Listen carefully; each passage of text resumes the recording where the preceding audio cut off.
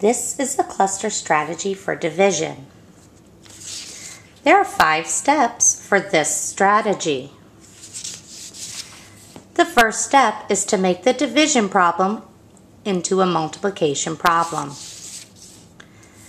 The second step is choose a landmark or KISS number to use as a factor. Those numbers are 1, 2, 5, or 10.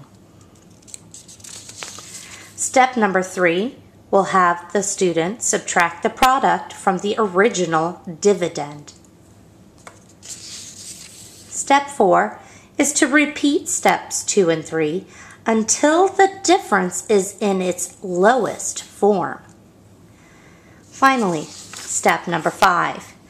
Cluster the KISS landmark numbers and add up the factors for the quotient. Here is an example. 414 divided by 18. Step 1. Make the division problem into a multiplication problem. I have taken the divisor and made that into a factor. I've taken the dividend and made that into a product.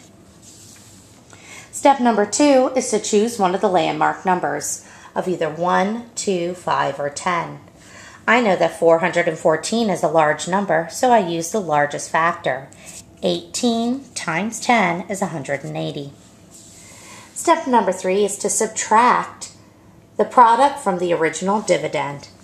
180 from 414 using regrouping gives me 234.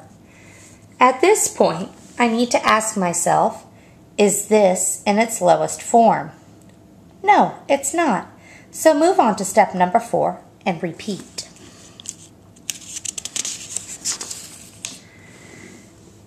Repeating until you get to the lowest form. Here is where we were at. 18 times 10 is 180. 18 times 10 again is 180. 180 from 234 gives me 54. That is not in its lowest form. I choose 2. 18 times 2 gives me 36. 36 from 54 gives me 18. I also know that I can continue on. This is not the lowest form. So I use 18 times 1 and I get 18. With a final difference of 0. 0 is definitely the lowest form. I know I can move on to step number 5 and cluster up all of the landmark numbers that I used in the missing factors. I cluster them and I add them.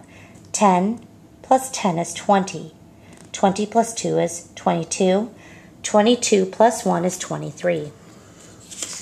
So, 414 divided by 18 is 23. But what about remainders? No sweat, they're just the leftovers. Example, 230 divided by 13. Step 1, make the division problem into a multiplication problem. Here's the divisor, now it's a factor. Here's the dividend, now it's a product. Using landmark numbers, I choose 10. 13 times 10 is 130. 130 from 230 is 100. Is that the lowest? No. Repeat. 13 times 5 gives me 65. 65 from 100 gives me 35. Is that the lowest? Nope. 13 times 2. 13 times 2 is 26. 26 from 35 gives me 9. So, I've done steps 1 through 4, and I have 9 as the difference.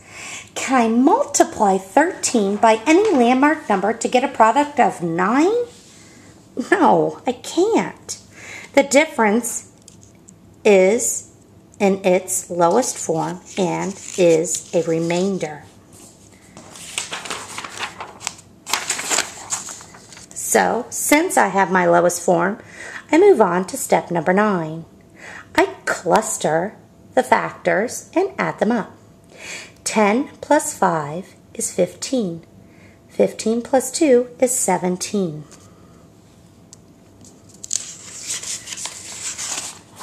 So, 230 divided by 13 is 17 remainder 9.